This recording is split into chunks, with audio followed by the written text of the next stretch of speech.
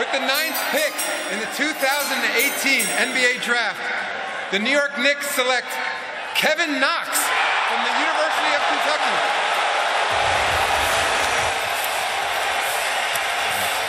Oh no!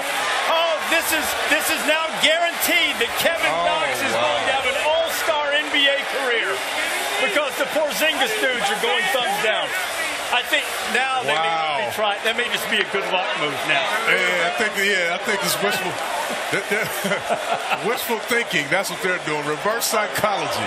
Calipari said the teams that passed on Kevin Knox in a couple of years might regret it.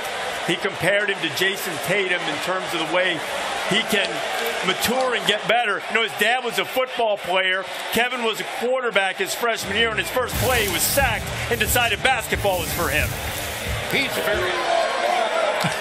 Hear him? Instead, you get a lesson in the school of hard knocks. Kevin Knox is going to New York, staying close by. He's with Maria. Well, Kevin actually heard them saying that they want Porter, but how do you feel about that? You like that, right? Yeah, I like that. That's motivation. A lot of the city wants Porter, but I'm ready to work. I'm ready to get to the organization and try and win some games. All right, tell Knicks fans what they're getting in your game. I mean, you're getting an all-around type of player. I'm very versatile. Coach Visdale's a player's coach. He's going to use me around the court. I'm really looking forward to it. I mean, he loves players like me, players that really can do pretty much everything, and so I'm really looking forward to it.